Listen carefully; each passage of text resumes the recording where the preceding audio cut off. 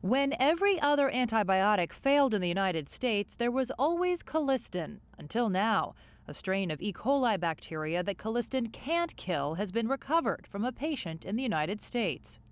The medicine cabinet is empty for some patients. It is the end of the road for antibiotics unless we act urgently. Health officials in China published the first paper last year on this superbug, isolated from pigs and humans. It was E. coli with a deadly difference, a packet of 15 genes that made the germ virtually immune to colistin. U.S. doctors found that bacteria, or one like it, in the urine of a 49-year-old American woman. A woman with no travel outside of the U.S., who is the first documented human case in the United States of having a urinary tract infection or any infection with an organism resistant to every antibiotic, including the last one we had, colistin. It was an old antibiotic, but it was the only one left for what I've called nightmare bacteria.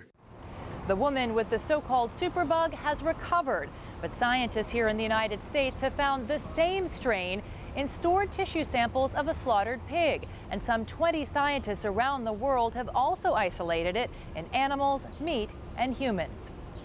This is something which is occurring in all countries in the world. Doctors have warned about these superbugs for years. In 2014, the United Nations Health Agency issued a landmark report calling them a global emergency. Researchers wrote, quote, "A post-antibiotic era in which common infections and minor injuries can kill is instead a very real possibility for the 21st century." What it means is that all of us, so our family members, all of the persons in this room, our friends, when we are most vulnerable and in need of these medicines, there is a chance that they are simply not going to be available, and we are not going to be able to have access to effective medical care in a number of instances. Right now, superbugs that survive colistin can still be killed by another class of antibiotics, but there are germs resistant to those too. Other research suggests if scientists can't find new drugs to eliminate these superbugs, they could kill more people than cancer by 2050. That same study said it would cost the world more money than exists in the current global economy. Researchers fault widespread colistin use in animals, poor hospital hygiene, and doctors prescribing too many antibiotics. Sale of antibiotics without prescription or other professional supervision remains widespread. This means that there is a risk that antibiotics are still being used too frequently and too often when they may not be needed.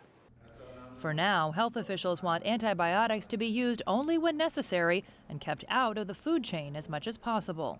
We need to do a very comprehensive job protecting antibiotics so that we can have them and our children can have them.